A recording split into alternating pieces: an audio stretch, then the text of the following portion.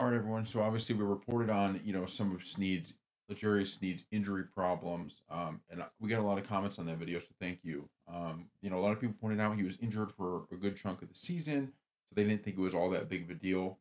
And a lot of those people, I think, were actually correct because if you look now, this is a report from USA Today. It says multiple teams interested in Legarius Sneed. As expected, the Kansas City Chiefs officially placed a franchise tag on cornerback Legarius Sneed. Snead still has permission to seek a trade despite the designation. A person with direct knowledge of the situation told USA Today Sports that the Minnesota Vikings, Indianapolis Colts, Tennessee Titans, New England Patriots, Detroit Lions, Atlanta Falcons, and Jaguars have all expressed interest in the corner.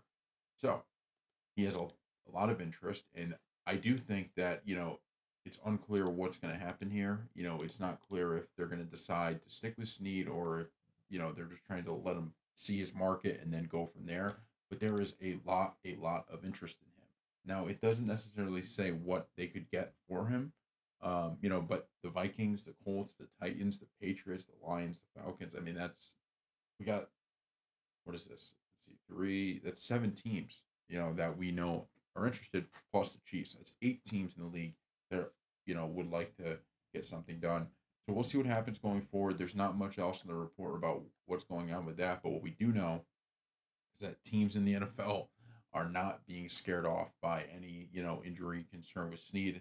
I guess we'll see what kind of package is offered because that would be telling, right? Because if they're not really willing to offer what they would have previous, then maybe it does have a big impact. But the fact that there's just this much interest tells you everything you need to know. He's had a fantastic season. The bottom line is they don't win the Super Bowl if they don't have Snead, at corner because he was able to make that defense was just, it was as perfect. It was nearly perfect this season. It was really, really good. So thank you all for watching, and we will see you next time.